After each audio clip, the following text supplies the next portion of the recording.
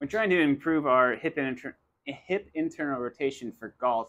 One of our favorite basic exercises is the hip 90-90. That's where you sit flat on your tail, you put your feet flat, you're going to point your knees one direction, then pick it up and go the other direction.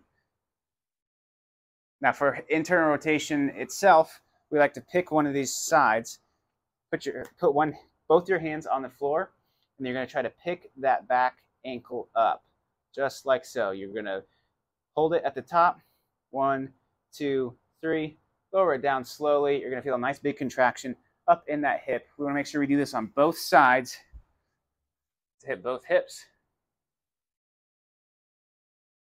and really reinforce that hip internal rotation aspect of our hip 90-90 drill.